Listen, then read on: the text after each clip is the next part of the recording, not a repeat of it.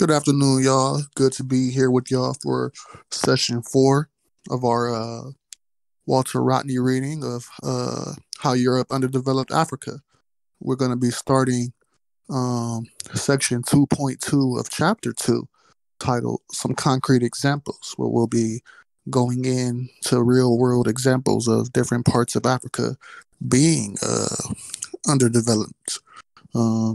Chapter 2 or section 2.2 is a pretty long one, so we're going to split it up. So in terms of the document, we're going to go from Egypt to on which is starting on page 76 of the doc down to 98, page 98, and then we'll finish from 98 to 115 next Tuesday, or whenever we meet next, if something happens to get in the way of meeting next Tuesday. So without any further ado, let's get started with this May 4th, 2021 reading of How Europe Underdeveloped Africa by Walter Rodney, starting with Section A, Egypt.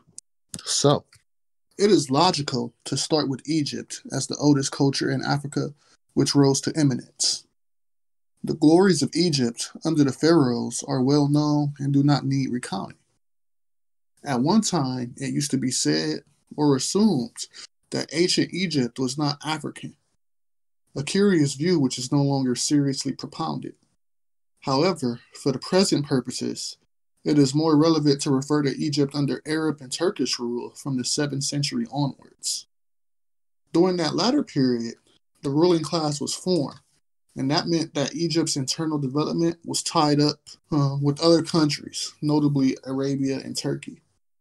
Colonized Egypt sent abroad great amounts of wealth in the form of food and revenue, and that was a very negative factor. But the tendency was for the ruling foreigners to deal with their own imperial masters and to act simply as a ruling elite within Egypt, which became an independent feudal state. One of the first features of feudalism to arrive in Egypt was the military aspect. The Arabs, Turks, and Circassian invaders were all militarily inclined. This was particularly true of the Mamluks, who held power from the 13th century onwards. Political power in Egypt from the 7th century lay in the hands of a military oligarchy which delegated the actual government to bureaucrats, thereby creating a situation similar to that in places like China and Indochina. Even more fundamental was the fact that land tenure relations were undergoing change in such a way that a true feudal class came on the scene. All the conquerors made land grants to their followers and military captains. Initially, the land in Egypt was the property of the state to be rented out to cultivators. The state then had the right to reappropriate the land and allocate it once more, somewhat like the head of a village community acting as the guardian of the lands of related families. However, the ruling military elements also became a new class of landowners. By the 15th century, most of the land in Egypt was the property of the Sultan and his military lords. If there was a small class which monopolized most of the land, it followed that there was a large class of landless. Peasant cultivators were soon converted into mere agricultural laborers, tied to the soil as tenants or vassals of the feudal landlords. These peasants, with little or no land, were known as the fellahin. In Europe, there are legends about the exploitation and suffering of the Russian serfs or muzik under feudalism. In Egypt, the exploitation of the fellahin was carried out even more thoroughly. The feudalists had no interest in the fellahin beyond seeing what they produced, produced revenue. Most of what the peasants produced was taken from them in the form of tax, and the tax collectors were asked to perform the miracle of taking from the peasants even that which they did not have. When their demands were not met, the peasants were brutalized. Talk about a familiar fucking theme. The antagonistic nature of the contradiction between the feudal warrior landlords and the fellahin was revealed by a number of peasant revolts, notably in the early part of the 8th century.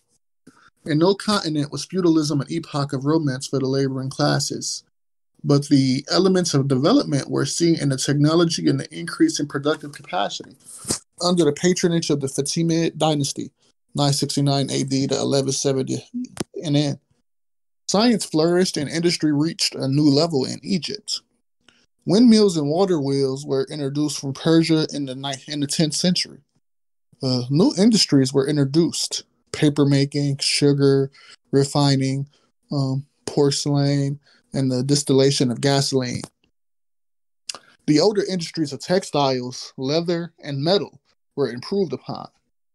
The succeeding dynasties of the Ayyubids and the Mamluks also achieved a great deal, especially in the building of canals, dams, bridges, and aqueducts, and in stimulating commerce with Europe.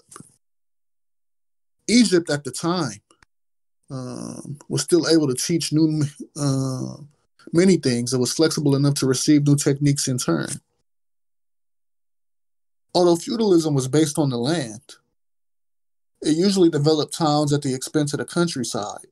Although feudalism was based on the land, it usually developed towns at the expense of the countryside. The high points of Egyptian feudal culture were associated with the towns.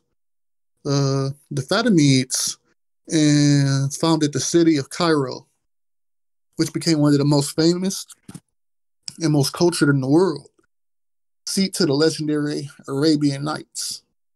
At the same time, they established the Azhar University, which exists today as one of the oldest in the world. The feudalists and the rich merchants were the ones who benefited most, but the craftsmen and other city dwellers of Cairo, Alexandria, were able to participate to some extent in the leisure lives of the towns. We're talking here about the specific trajectory of how things in Egypt worked. So let's talk a little bit about it. So one of the things Rodney brought up is this. What was the word that he called these? That he said these people were called the Fellahin. I had never heard that word before. So the Fellahin are peasants with little or no land. And he said in Europe, there are legends about the exploitation and the suffering of the Russian serfs or muzik under feudalism. In Egypt, the exploitation of the Fellahin, or the peasants with little or no land, was carried out more thoroughly. He said the feudalists had no interest in these Fellahin beyond seeking what they could produce revenue-wise. Most of what the peasants produced was taken from them in the form of tax, and the tax collectors were asked to form the miracle of taking from the peasants even that which they did not have. They were brutalized when their demands were not met. We can see very clearly that this relation of the holders of what we would today think of as capital being in a position where they brutalize workers who cannot produce what it is they want, quite literally trends to be true all across history. So in the context of the Fellahin, it might be quite literally being beat by whatever the equivalent of a feudal what's the word I'm looking for, guard might be. Today, the capitalists can't literally whip your ass for not being able to be productive, but they can do things like, I don't know, limit your bathroom breaks at an Amazon warehouse so that you have to necessarily piss in a pot in order to meet productivity and keep your job, or face the economic devastation that comes from being underemployed or unemployed altogether in this economy. So that's a really interesting thing Rodney's bringing up here. Of course, if anybody has a point they want to bring up, they can type stack in the chat and I'll call on y'all. He also said the antagonistic nature of the contradiction between the feudal warrior landlords and the Fellahin was revealed by a number of peasant revolts, notably in the early part of the 8th century. In no continent was feudalism an epoch of romance for the laboring classes, but the elements of development were seen in the technology and the increase in productive capacity. Under the patronage of the Fatimid dynasty, 969 AD to 1170 NN, science flourished and industry reached a new level. Windmills and water mills were produced from Persia in the 10th century. New industries were introduced: paper making, sugar, refining, porcelain, and the distillation of gasoline. So we start to look at the fact that coercive labor does do a pretty good job, at development in terms of just creating the capacity for new industry, but it does not at all trend across history that productivity and an increase in productivity necessarily connects with with better conditions for the actual people doing the labor. And that's just a theme that continues to pop up as Rodney brings up some of these examples. Ethiopia too, at the start of its history as a great power, was ruled over by foreigners. The kingdom of Aksum was one of the most important nuclei around which feudal Ethiopia eventually emerged. And Aksum was founded near the Red Sea coast by a dynasty of Sabaean origin from the other side of the Red Sea. But the kings of Aksum were never agents of foreign powers, and they became completely Africanized. The founding of Aksum goes back to the 1st century ND, and its ruling class was Christianized within a few centuries. After they moved inland and participated in the development of the Christian feudal Ethiopian state. The Ethiopian, Tigrian, and Amharic ruling class was a proud one, tracing its descent to Solomon. Let's see. As a state which incorporated several other smaller states and kingdoms, it was an empire in the same sense as feudal Austria or Prussia. The emperor of Ethiopia was addressed as conquering lion of the tribe of Judah, elect of God, emperor of Ethiopia, king of kings. In practice, however, the Solomonic line was not unbroken. Most of the consolidation of the inland Ethiopian plateau was carried out in the 12th century by an intruding dynasty, the Zagwe, who made claims to descent from Moses. The Zagwe kings distinguished themselves by building several churches cut out of solid rock. The architectural achievements attest to the level of skill reached by Ethiopians, as well as the capacity of the state to mobilize labor on a huge scale. Such tasks could not have been achieved by voluntary family labor, but only through the labor of an exploited class. A great deal is known of the superstructure of the Ethiopian culture, especially its Christianity and its literate culture. History was written to glorify the king and the nobility, especially under the restored Solomonic dynasty, which replaced the Zagwe in 1270 AD. Fine illuminated books and manuscripts became a prominent element of Amharic culture. Equally fine garments and jewelry were produced for the ruling class and for the church. The top ecclesiastics were part of the nobility, and the institution of the monastery grew to great proportions in Ethiopia. The association of organized religion with the state was implicit in communal societies, where the distinction between politics, economics, religion, medicine, etc., was scarcely drawn. Under feudalism everywhere, church and state was in close alliance. The Buddhists were preeminent in feudal Vietnam, Burma, Japan, and to a lesser extent in China. In India, a limited Buddhist influence was overwhelmed by that of the Hindus and Muslims. And of course, in feudal Europe, it was the Catholic Church which played the role paralleled by the Orthodox Church in Ethiopia. The wealth of Ethiopia rested on an agricultural base. The fertile uplands supported cereal growing, and there was considerable livestock raising, including the rearing of horses. Craft skills were developed in a number of spheres, and foreign craftsmen were encouraged. For instance, early in the 15th century, Turkish artisans settled in the country and made coats of mail and weapons for the Ethiopian army. Coptics from Egypt were also introduced to help run the financial administration. No one denies that the word feudal can be applied to Ethiopia in those centuries because there existed a clear-cut class contradiction between the landlords and the peasants. Those relations grew out of communalism that had characterized Ethiopia much earlier, like other parts of Africa. Feudal Ethiopia included lands that were communally owned by village and ethnic communities, as well as lands belonging directly to the crown.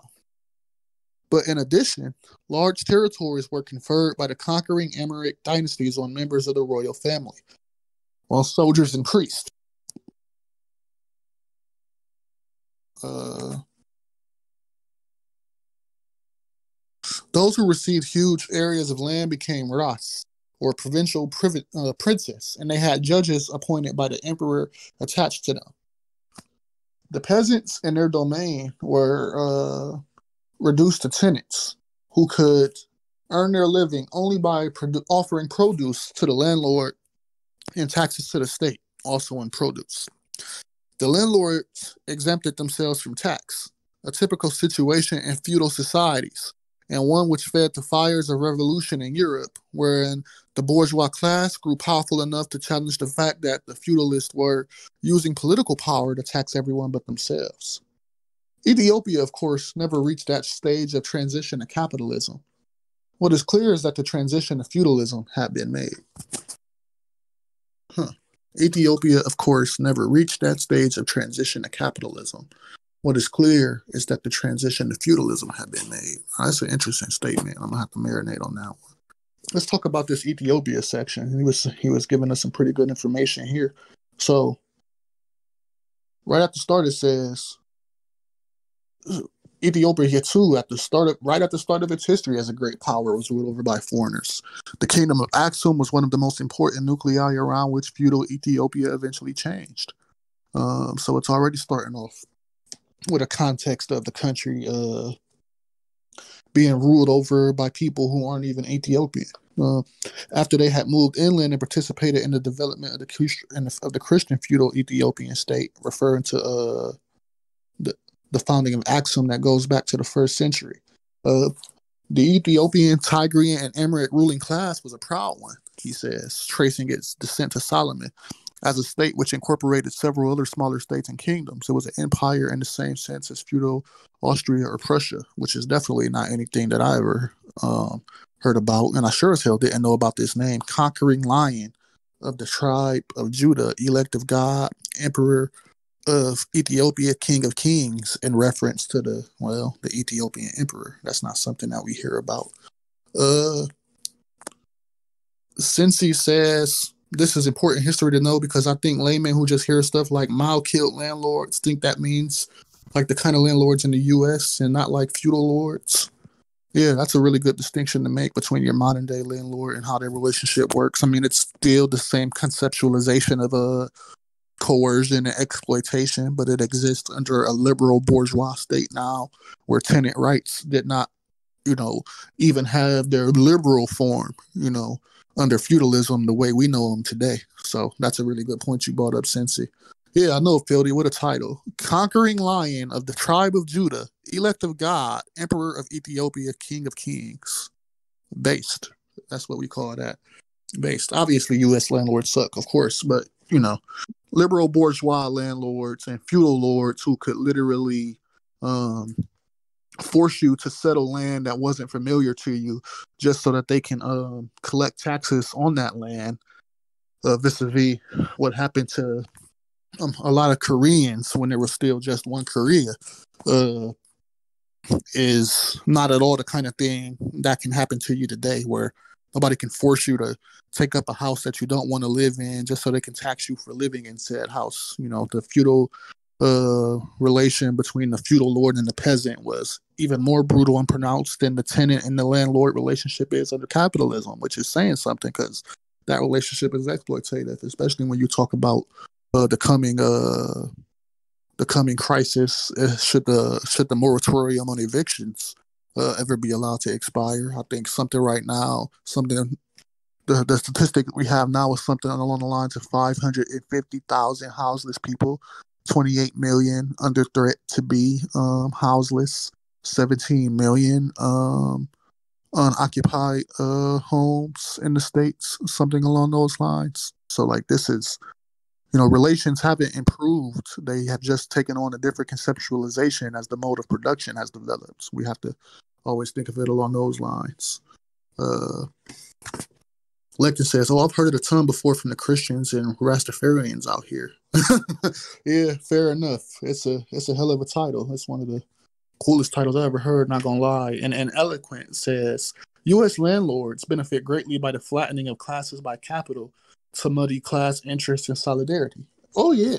And oftentimes to get ourselves out of the so-called rat race that is created by the capitalists in the first place, one of the things they try to do to tell you, oh, if you want to get yourself out of the rat race, you want to lift yourself up out of poverty, save up and own some property, become a landlord. That and stocks seems to be the liberal answer to how, a marginalized person can get their hands on some money in order to be able to get themselves out of their situation. Because, of course, they necessarily make the question of lifting oneself out of poverty a question of how it comes down to the individual as opposed to questioning the person's relationship to the institutions at all. It's the whole, you feed a houseless person and they call you a hero. You ask a person why they're houseless and they call you a communist. This is kind of how the entire conceptualization of the so-called American dream works in the first place. And you can see it take early conceptualization in how feudal relations work with peasants, because it's the relationship we have today with landlords is necessarily born out of the old relation to feudal lords. Why the need for liberal bourgeois tenant rights was even needed is born out of how exploitative the relation to the old feudal lord was in the first place. So even though it's happening in Ethiopia and other parts of Africa, the way those relations have developed across the world are connected and related, not at all disconnected, and certainly not having anything or not divorced from having anything to do with each other or have everything to do with each other. So that's something to bring up. The American dream of getting rich enough to exploit others instead of being the one exploited. Exactly, Cincy. So let's move on to Nubia. Who was saying that they can do some reading? Comrade Bird, you want to do some reading? Appreciate you. Okay. Nubia was another Christian region in Africa, but one which is not so famous as Ethiopia. In the 6th century AD, Christianity was introduced into the Middle Nile and the districts once ruled by the famous state of Kush, or Meroe. In the period before the birth of Christ, Kush was a rival to Egypt in splendor, and it ruled Egypt for a number of years.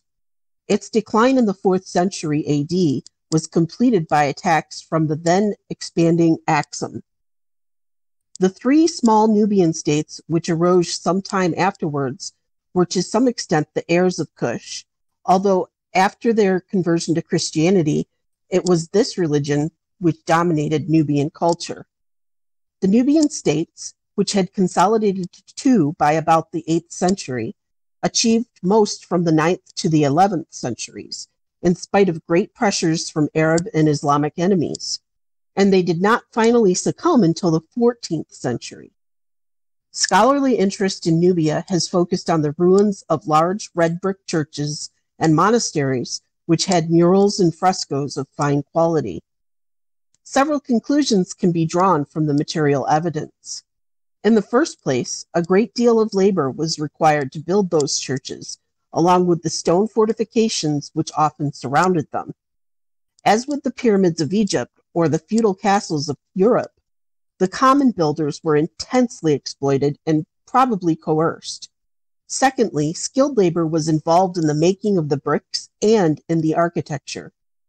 The paintings indicate that the skills surpassed mere manual dexterity, and the same artistic merit is noticeable in fragments of painted pottery recovered from Nubia. It has already been indicated that the churches and monasteries played a major role in Ethiopia, and this is worth elaborating on with respect to Nubia. The monastery was a major unit of production.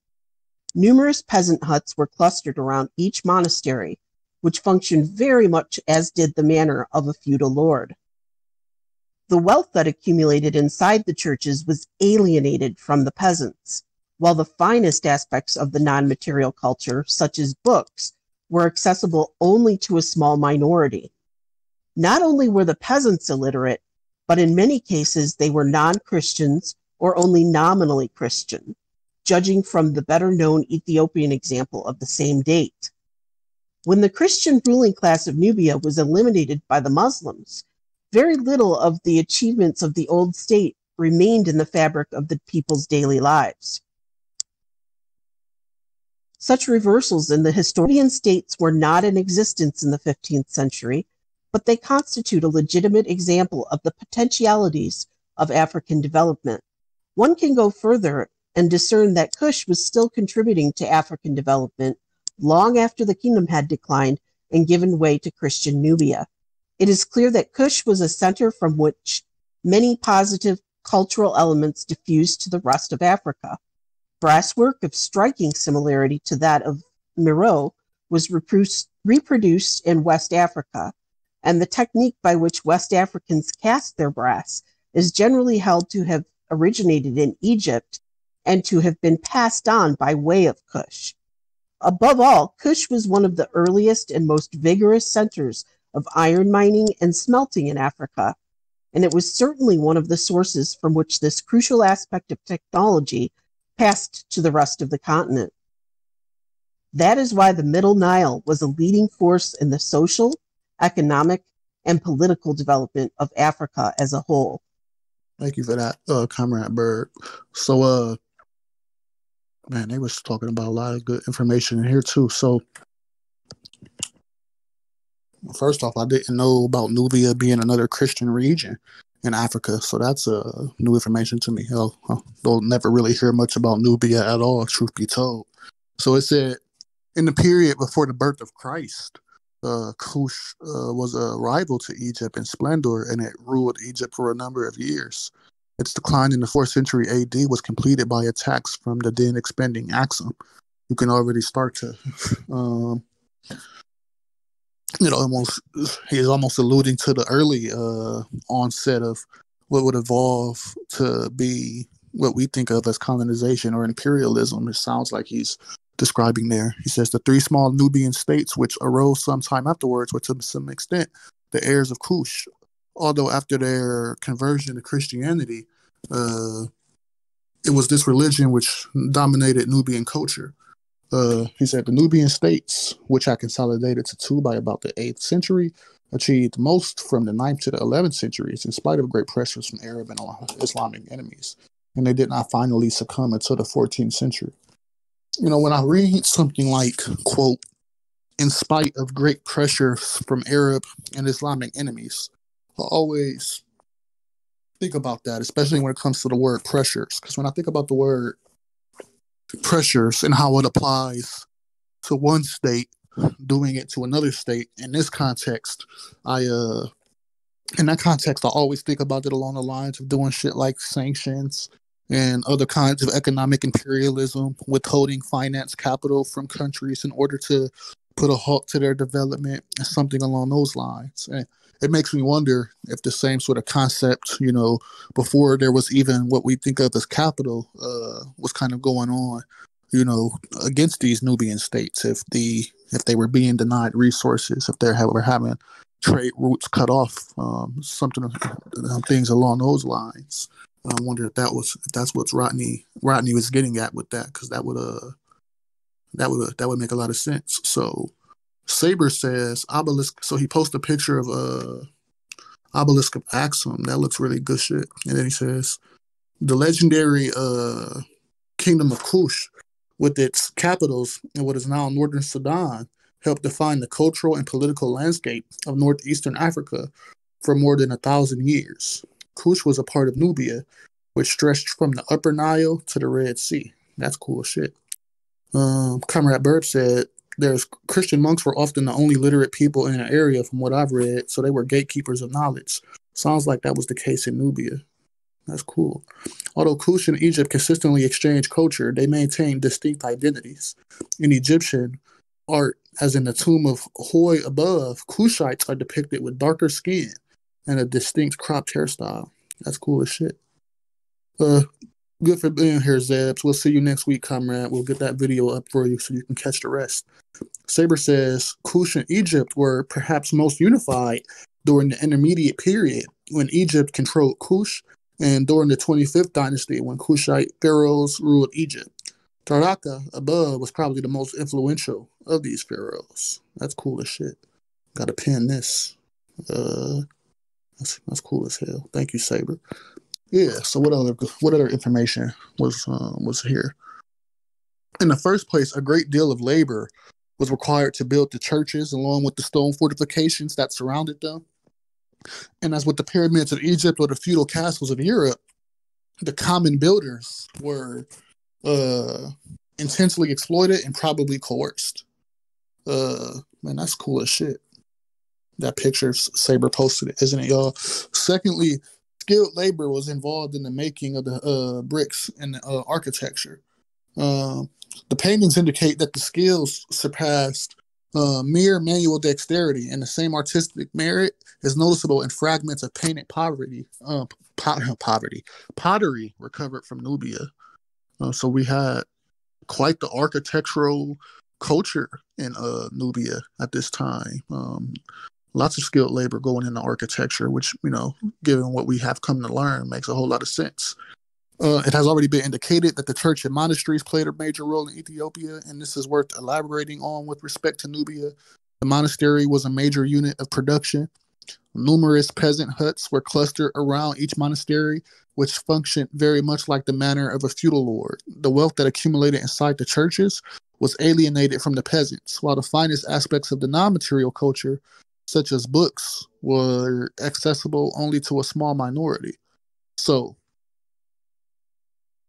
that's interesting. He says the numerous peasant huts were clustered around each monastery, which functioned very much like the manor of a feudal lord. So this was a holding for religious leaders and other such people of high status in society at that time. And of course, the same exploitative and coercive relationship between laborer and feudal lord exists, because we're talking about the wealth being accumulated, being alienated from the peasants, and books only being accessible to a small minority, which, to the extent that we know these terms today, we would think of the equivalent of the bourgeoisie being the kind of people who have access to the information, since we already know how detrimental it is to peasants and other ruling class figures. It's already how detrimental it is for peasants to read books from the perspective of feudal figures, religious figures, etc. They've always tried to make sure that we can't get our hands on books in order to understand our colonial situation and get ourselves out from under it. So that's good shit that Comrade Bird is reading there. Saber says the final period of the kingdom of Kush, and he's quoting, is sometimes known as the Meroitic period, after its capital at Meroe. The most significant and striking artifacts of Meroitic culture are probably its pyramids. Meroitic pyramids, smaller and steeper than their older Egyptian cousins, are today a UNESCO World Heritage Site. That's cool as hell. Jesus. That's cool as shit. I gotta make sure to post these images on the video when we upload this section later, so like other people can enjoy them if they don't happen to be here. Comrade Burp says the way history is taught in the U.S. is imperialist gatekeeping and manipulative narrative. No, one of the reasons it's important to read works like this is so that we can understand how rich and creative and innovative some of these cultures were. Like, I never associated Nubia with being a rich architectural culture, full of builders. But when he's saying it here and putting it in, pretty blatant terms, it's like pretty obvious that's what it was, and actually not surprising at all. Fire architecture. All right. Bildy says, not only taught incorrectly, but I think intentionally made boring, so we're taught as kids not want to look further into it. I can read. Fieldy's going to read. It's all good. Thank you, Fieldy. All right. There you go. The Maghreb. Islam was the great revealed religion which played the major role in the period of the feudal development of the Maghreb, the lands of the western extremity of the Islamic empires that stretched across Africa, Asia, and Europe within years of the Prophet Muhammad's death in the 7th century of the Christian era. The Arab empire building under the banner of Islam is a classic example of the role of religion in that respect. Ibn Khaldun, a great 14th century North African historian, was of the opinion that Islam was the most important force allowing the Arabs to transcend the narrow boundaries of small family communities, which were constantly struggling among each other. He wrote, "Arab pride, touchiness, and intense jealousy of power render it impossible for them to agree. Only when their nature has been permeated by religious impulse are they transformed, so that the tendency to anarchy is replaced by a spirit of mutual defense. Consider the moment when religion dominated their policy and led them to observe a religious law designed to promote the moral and material interests of civilization. Under a series of successors to the Prophet Muhammad, how vast their empire became and how strongly was it established." The above remarks by Ibn Khaldun cover only one aspect of Arab imperial expansion, but it was certainly a crucial one, and attested to the essential role of ideology in the developmental process. That has to be considered in relation to and in addition to the material circumstances.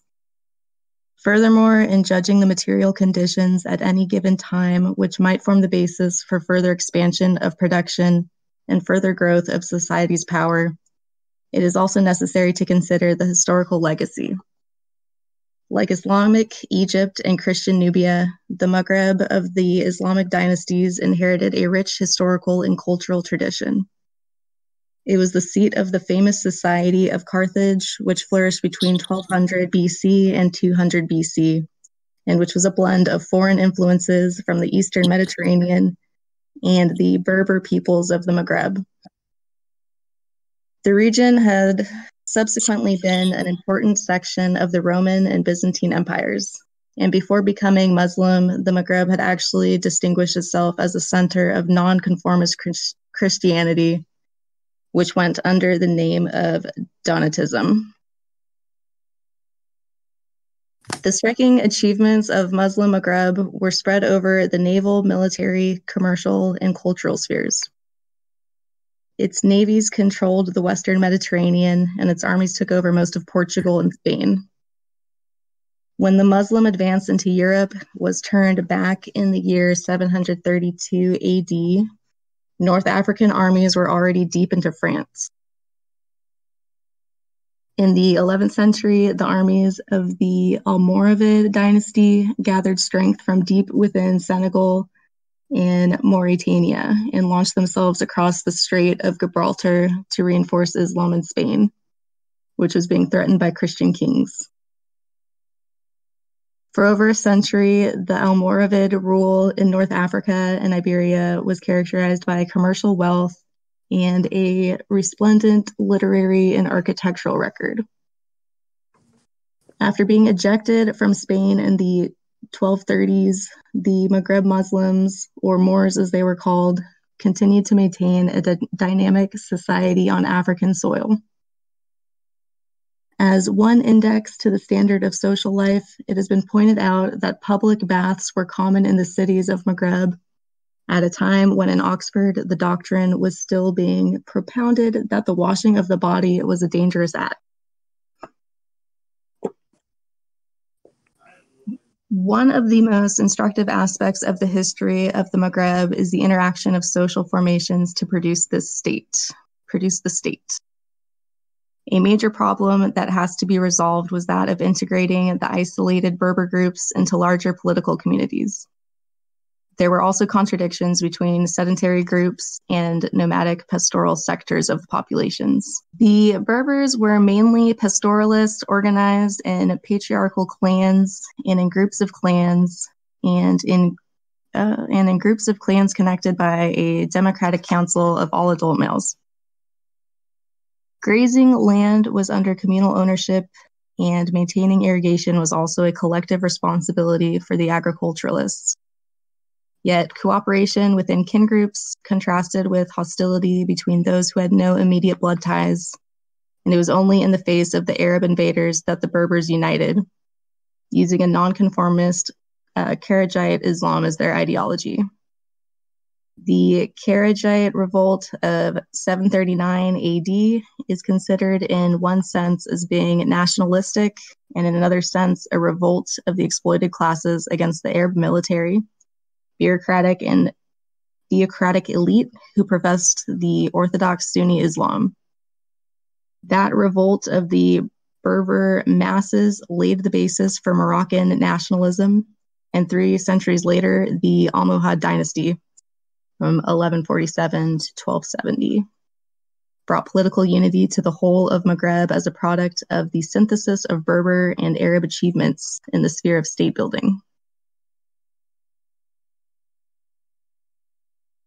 Unfortunately, the Maghreb nation did not last, and instead the region was bequeathed the nuclei of 3 nation states: Morocco, Algeria, and Tunisia. Within each of the 3 areas, divisive tendencies were very strong in the 14th and 15th centuries. For instance, in Tunisia, the ruling Hafsid dynasty was constantly involved in crushing local rebellions and defending the integrity of the state. It has been noted already that the political state in Africa and elsewhere was a consequence of development of the productive forces, but the state in turn also conditioned the rate at which the economy advanced, because the two were dialectically interrelated. Therefore, the failure of the Maghreb to build a nation state and the difficulties of consolidating state power, even within the 3 divisions of Morocco, Algeria, and Tunisia, were factors holding back the further development of the region. Moreover, political division weakened the Maghreb vis-a-vis foreign enemies, and Europe was seen to take advantage of those internal weaknesses by launching attacks from the year 1415 onwards.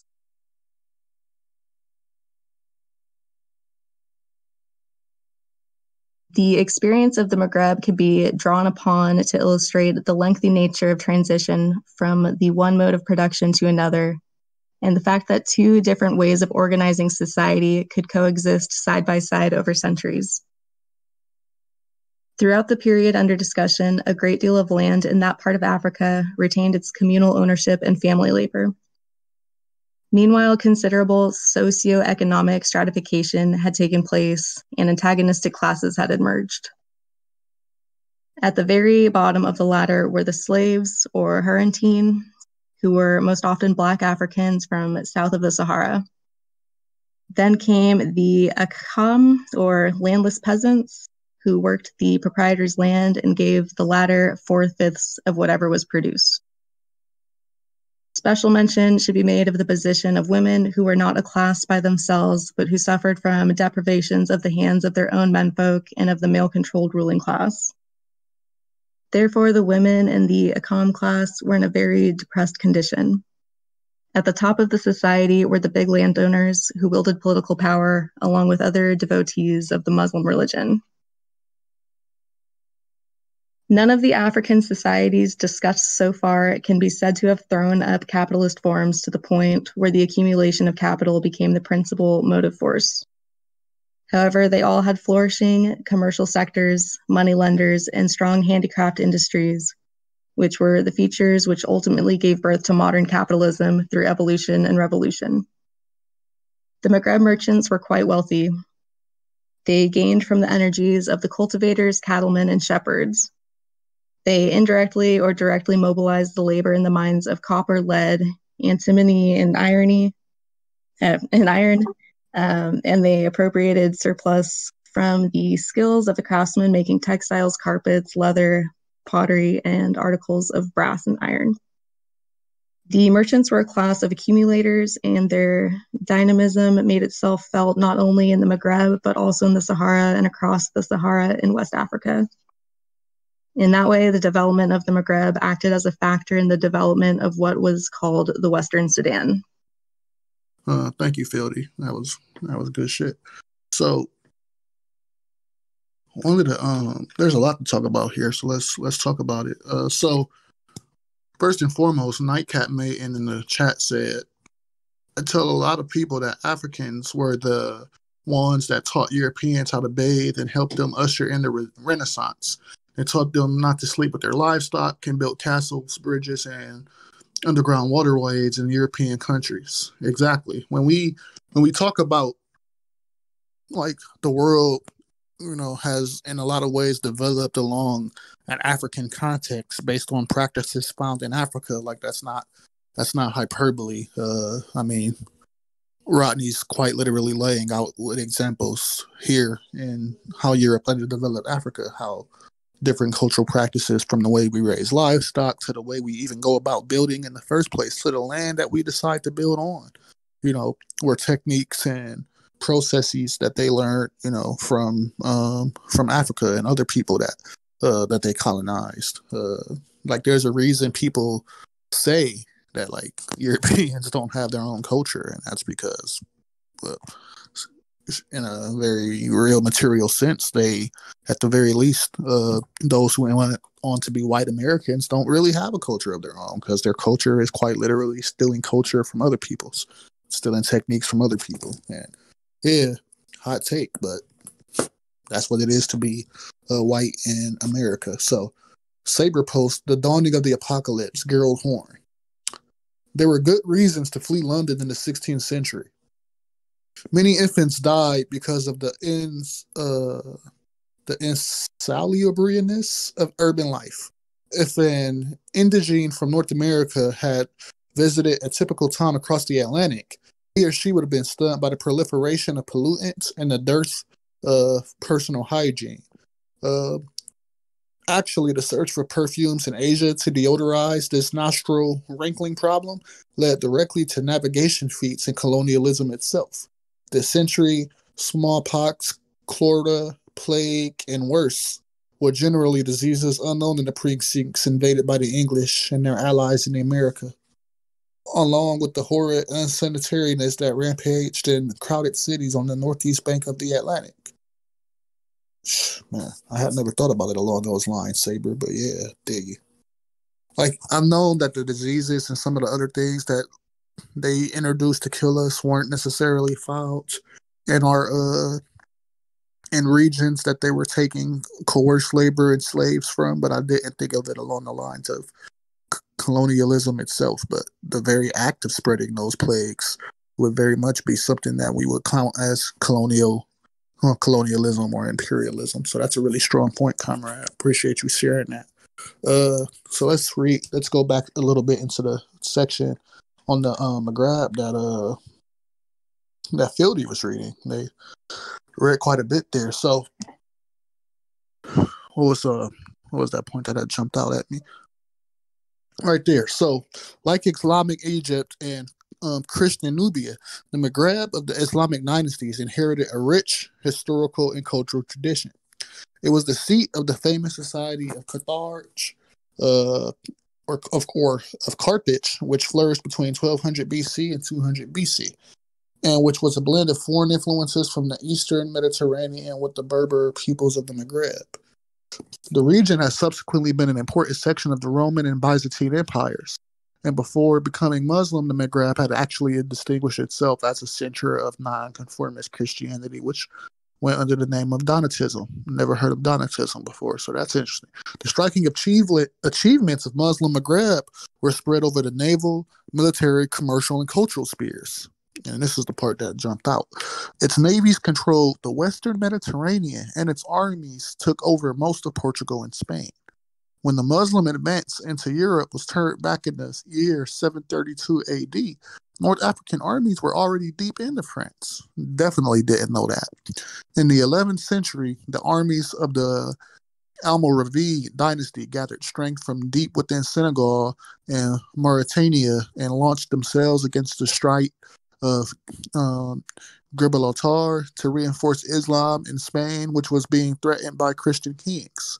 For over a century, the Almoravid rule in North Africa and Iberia was characterized by commercial wealth and a resplendent literary and architectural record. After being ejected from Spain in the 1230s, the Maghreb Muslims, or Moors as they were called, continued to maintain a dynamic society on African soil.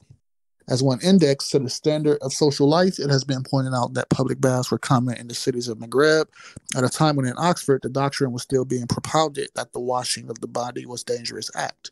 So, what's like jumping out at me and why that section resonated particularly that Fieldy read was that so they're talking about advance into these different, European territories. Especially in the context of having started from North Africa. But typically, the way any kind of so-called exploits of North African Muslims is talked about when we learn it in history is that they were invaders and they were beat back by the victimized Europeans. This is the way that it's taught. It's in the schools, but what we have here is a presentation that, to the extent they were pushing into France and Portugal, etc., they themselves were responding to colonization and colonialism that the European powers were trying to perpetrate against them. So it's not even here presented as this. Oh, they're just trying to colonize. It's more so as a logical, totally expected and self-determined act of, response against the European doctrine of colonization and domination of the whole world. And put along those light, it's still as brutal as you would expect any push into another country to be, but it takes on the context of not being offensive in nature, but somewhat defensive. So that's never a perspective ever pushed in these European institutions that we call the modern day education system. That's for sure. So what is being said in the chat? So Saber says, or better yet, Nightcap Mate says the common cold came from the fact that they were sleeping with horses. Could you expand on that, or like show us something to read about that one? Nightcap, I had sure as hell never read that. So Cameron says, in addition to this, throughout 750 AD to around 900 AD, almost all scientific development in Europe came from translating Islamic texts from Africa.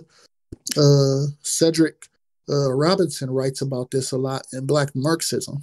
Okay, well, add Black Marxism to the list of things that need to be read and here ASAP. Definitely on a Monday when we do Black Marxist text. Saber says, sniffing Welsh Englishmen were flocking to Iberia too, which brought them into closer contact with Africa and the fortunes to be made there. As early as the 8th century and continuing thereafter, Muslims, pre-1492 rulers of a good deal of Iberia, commanded the mightiest gold reserves with thousands of miles, with Africa being the source, which then provided strength in the Mediterranean, the peninsula, and what has been called the Near East. As more African gold began to pour into Europe via the peninsula, increased trade resulted continentally to the point that by the early 1100s, the Bay of Biscay was turned to the Sea of English, and English pirates were detained in Galicia.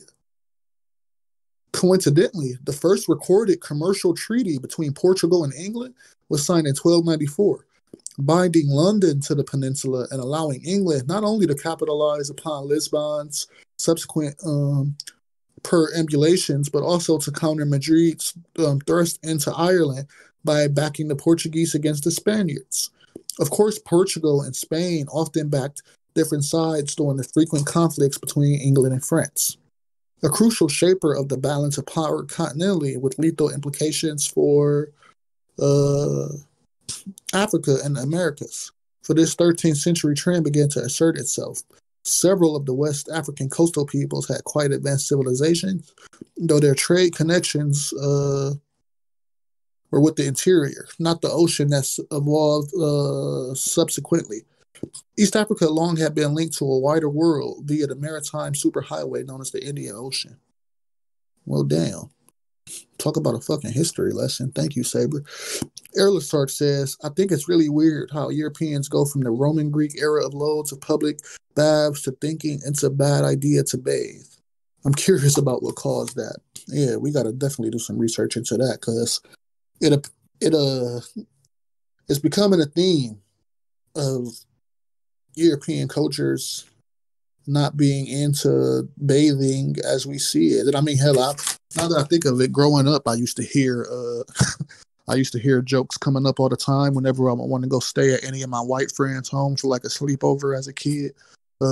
Grandma or mom being like, "Be careful, because you know white people don't bathe." And I'm like, I never knew where that came from. But like, the more I learn about colonization and like Europe's interactions with other marginalized countries due to colonization, this shit continues to come up.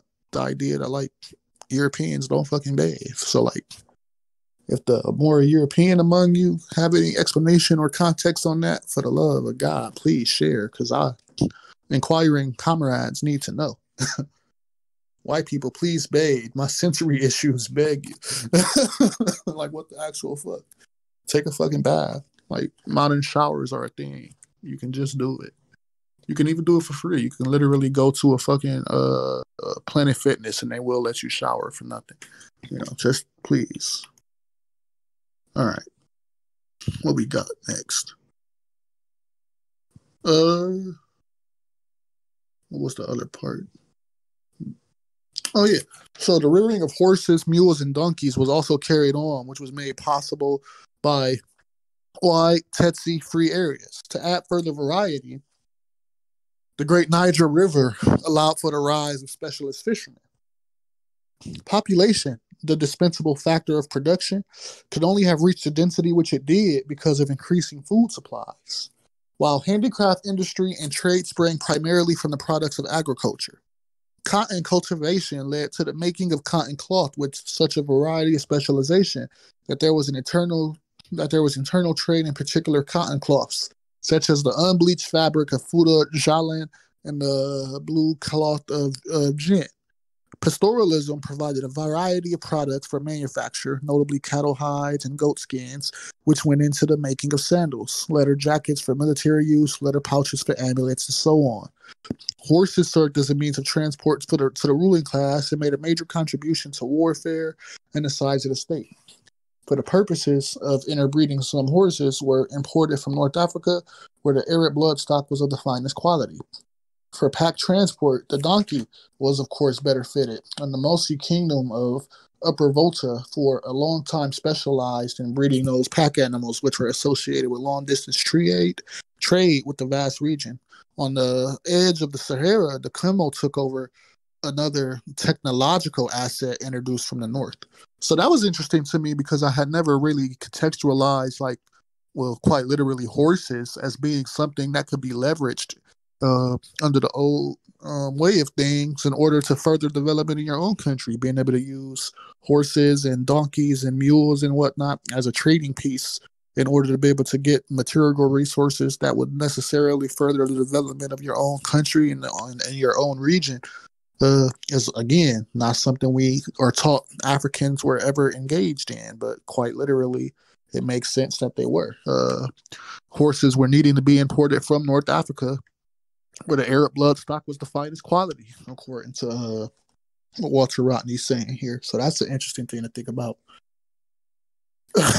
Phil, he says they're going to shower as soon as she's going to shower as soon as she gets off the call. Yeah. I like showered right before this, and I might literally shower right afterwards, just in case I have to go be around white people anytime soon. So, you know. If you're able-bodied and don't do that stuff, it's a way of showing you aren't affected by the societal double standards. Actually, Saber, did you have time to read, comrade? Yeah, I can read this section. Cool, thank you. Cool. All right, before we go, I want to read one more quote that I found. Oh hell yeah! What is it? Pretty useful. It kind of adds on to what was being said before about various entities coming into to attack African societies and how that sort of played out. So here's the quote. I'll read it out. Cool. Post it too. Oh, there you Yeah. go. Yeah. All right. The site was North Central Africa. Morocco, yet another predominantly Islamic nation, courted by London, had invaded with England's assistance the once mighty Songhai Empire. This proved to be a double disaster, with both victor and vanquish weaker, a boon to an ascending quote-unquote Christian, if not Protestant Europe. By destroying the strongest centralized state in sub-Saharan Africa, the Moroccan conquest did irreparable harm to the trans-Saharan roots that had enriched both Morocco and West Africa. And this instability radiated to the aptly and unfortunately named Gold and Slave Coast of Africa, indicative of what was soon to be plundered excessively on the Besset continent. Morocco's force of 5,000 was bolstered by Moriscos, Muslims expelled from Spain, and mercenaries as they proceeded to Gao on the Niger River. Over 80,000 fighters with mere lances and javelins were mowed down systematically by weapons, an outgrowth of the aforementioned, quote, military revolution, unquote. In a sad coda to a bygone era and the commencement of a newer one, they reportedly cried as they fell, quote, "We are Muslims, we are your brothers in religion," end quote. Apparently unaware that this newer era was in the long run to sideline religion in favor of conquest and commerce and capitalism. Moroccans had been armed with English muskets in return for saltpeter for ammunition, then soon wielded in what was to be called Virginia in the early 17th century. The Moroccan envoy in London was quite close to Anthony Radcliffe, residing at his home for 6 months at one point. The latter's daughter, Anne, was a benefactor of what became Harvard University, which once housed a woman's college named in her honor, continuing the resonances from the 16th century. Relations between England and Morocco were so close, perhaps a key to understanding Shakespeare's Othello, for example, that less than a decade after the transformative 1591 vanquishing of the Songhai Empire, the two powers were huddling and discussing a joint invasion of their mutual foe, Spain, then followed by a joint ouster of the Spaniards from the Caribbean. So that's the last part of the quote. Let me paste that as well. But yeah, kind of highlights the impacts of collaborations between Europe and Africa, namely Morocco in this case, and how it sort of destabilized the entire region because of the pre-existing trade routes and stuff like that.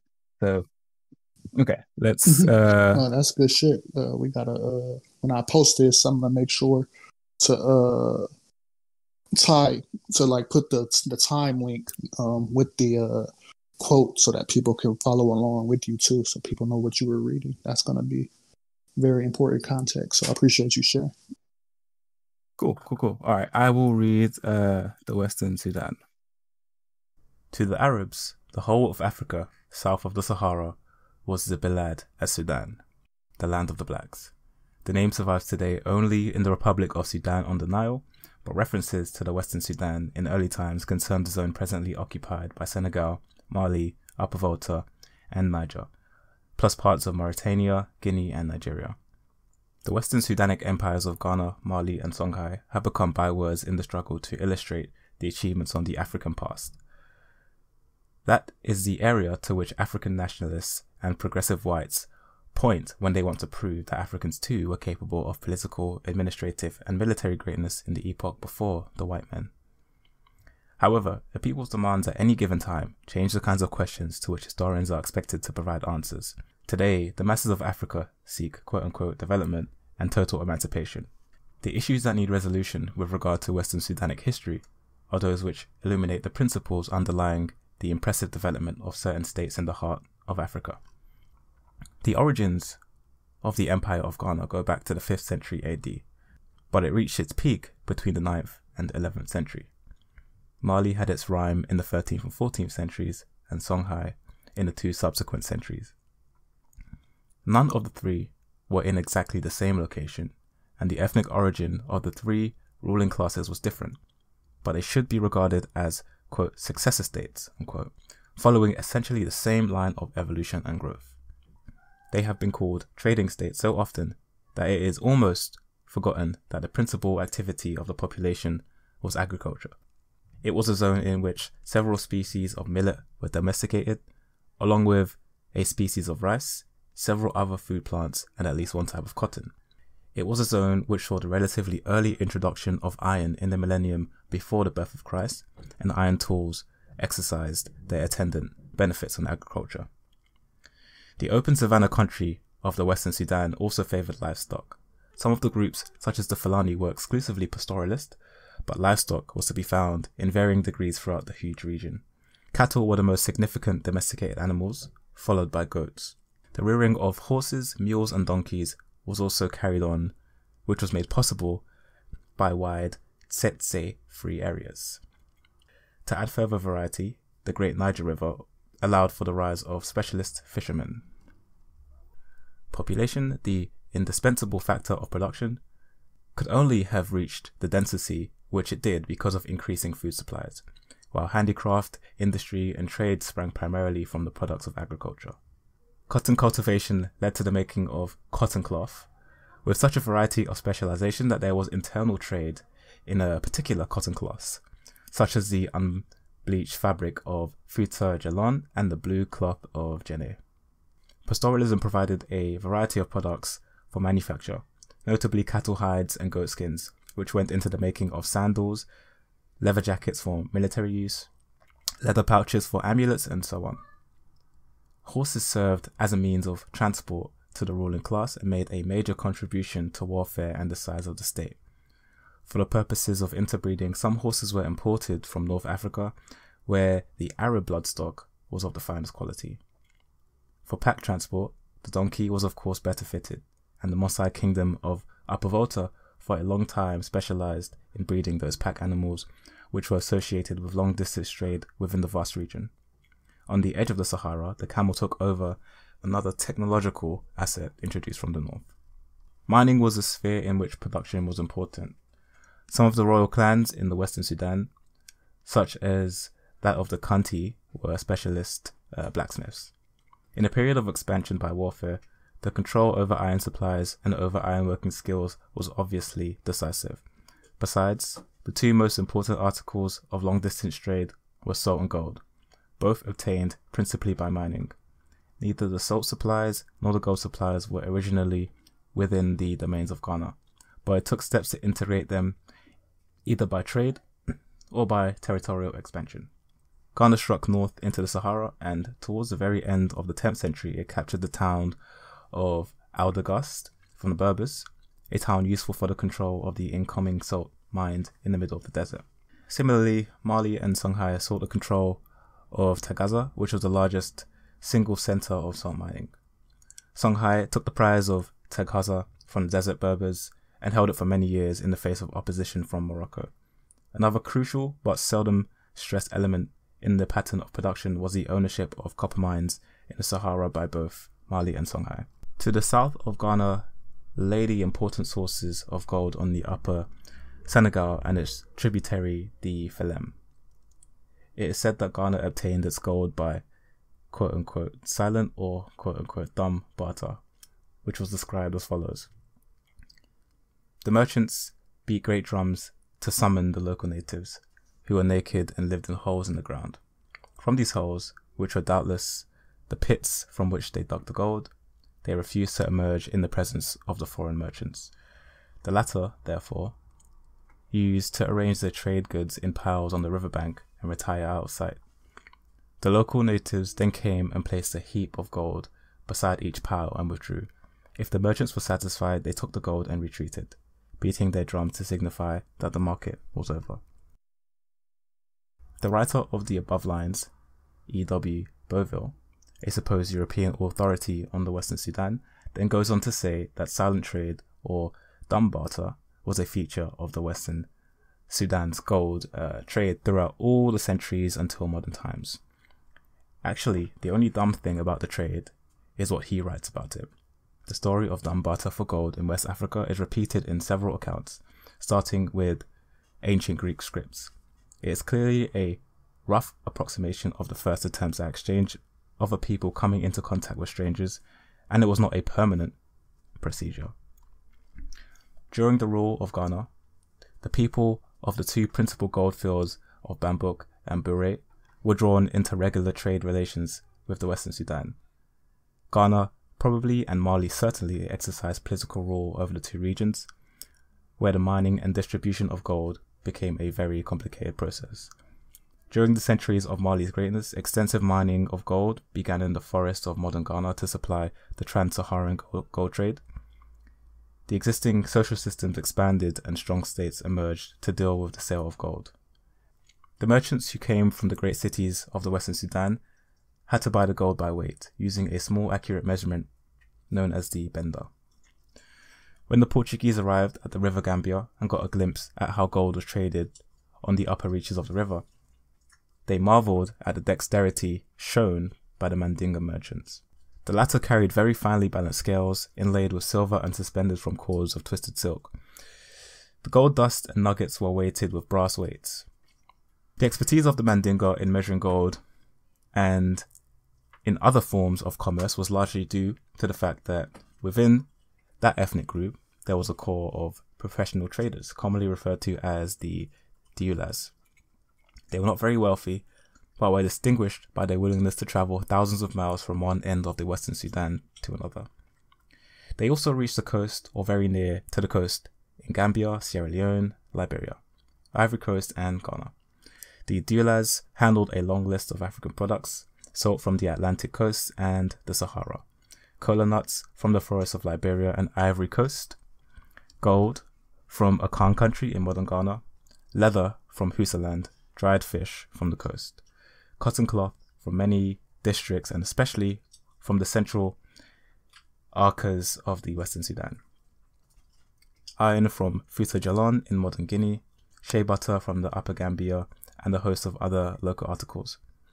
In addition, the trade of Western Sudan involved the circulation of goods originating in North Africa, notably fabrics from Egypt and the Maghreb, and coral beads from Ceuta on the Mediterranean coast. Therefore, the pattern of Western Sudanic and trans-Saharan commerce was integrating the resources of a wider area stretching from the Mediterranean to the Atlantic Ocean. Long-distance trade across the Sahara had special characteristics. Some scholars have spoken of the camel as the ship of the Sahara, and the towns which the camel caravans entered on either side of the desert were called quote-unquote ports. In practice, the trans-Saharan trade was as great an achievement as crossing an ocean. Much more than local trade, it stimulated the famous cities of the region such as Walata, Timbuktu, Gao, and Jenne, and it brought in the literate Islamic culture. Long-distance trade strengthened state power, which meant in effect the power of the lineages who transformed themselves into a permanent aristocracy. However, it is a gross oversimplification of cause and effect to say that it was the trans-Saharan trade which built the Western Sudanic empires.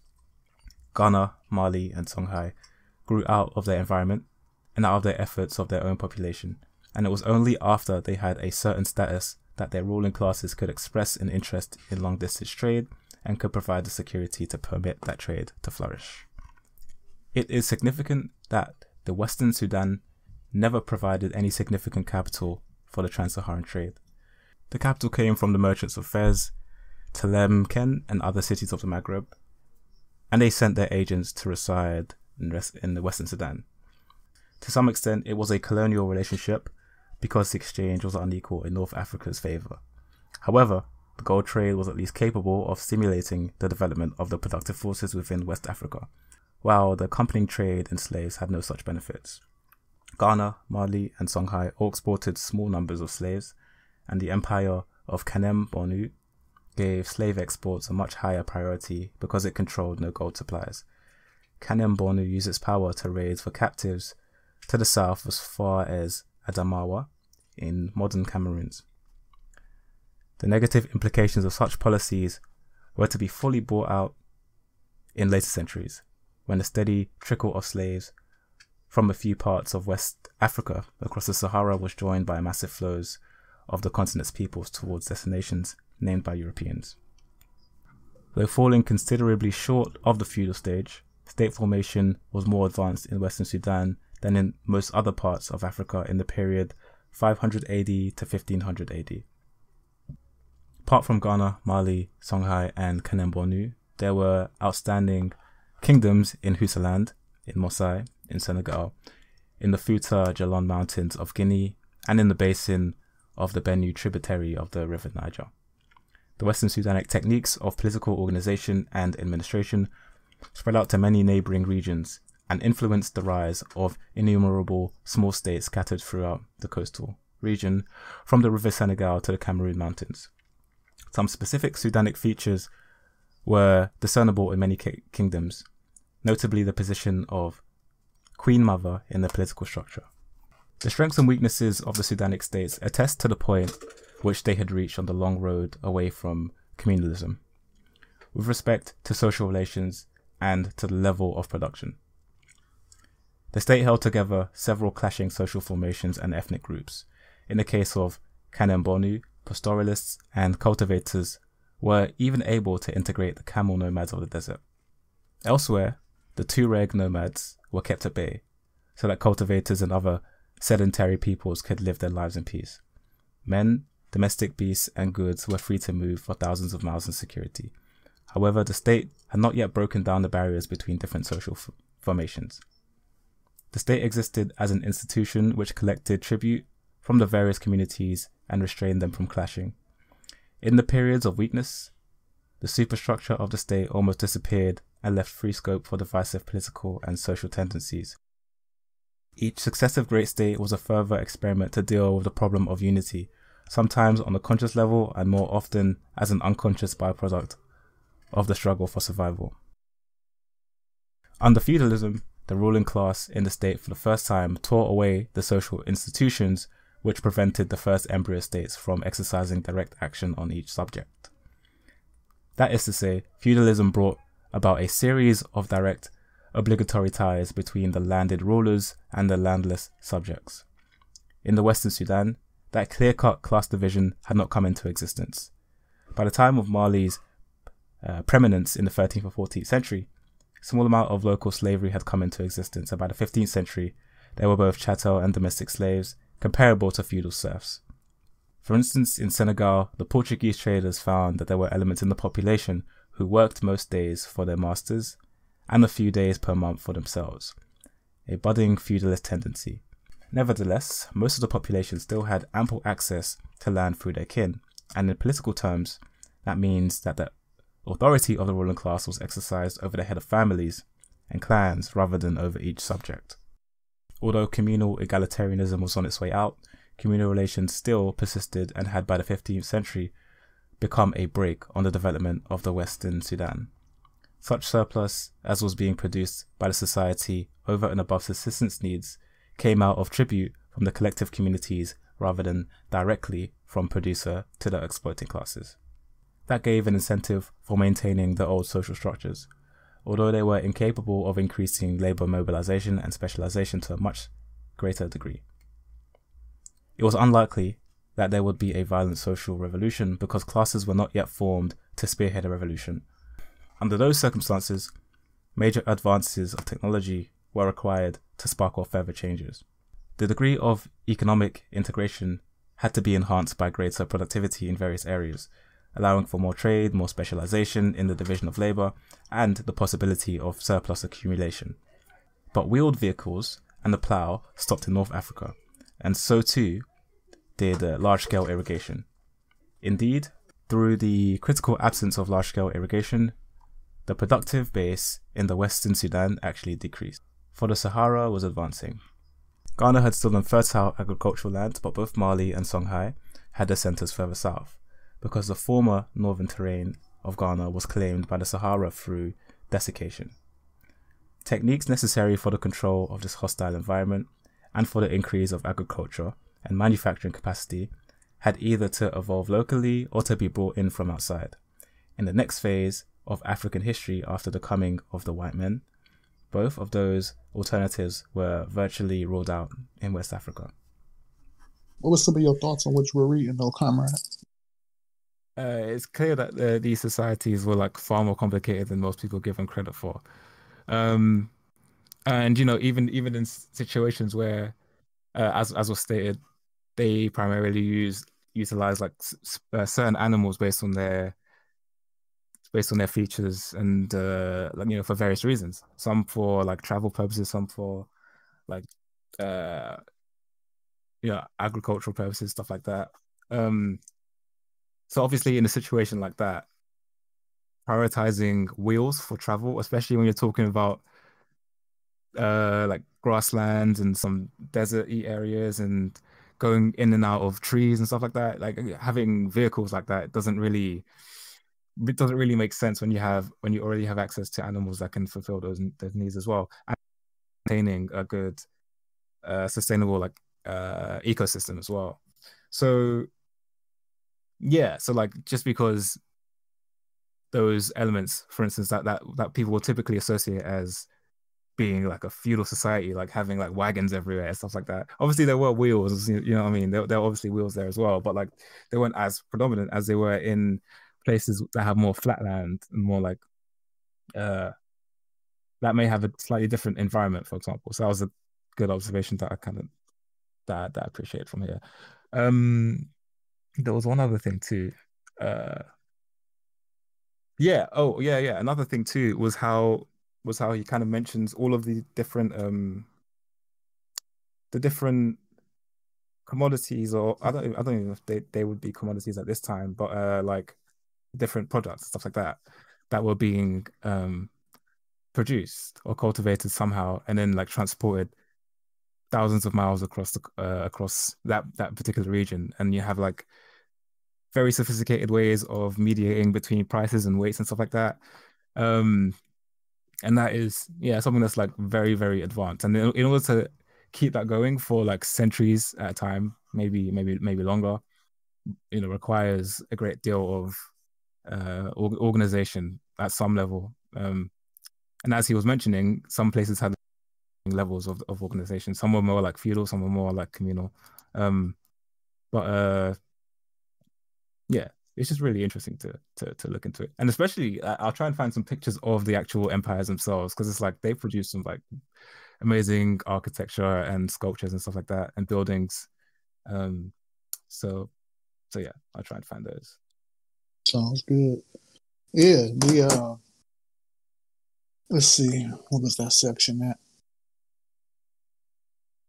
Here it is. So, one of the things that jumped out, however, the state had not yet broken down the barriers between different social formations. The state existed as an institution which collected tribute from the various communities and restrained them from clashing.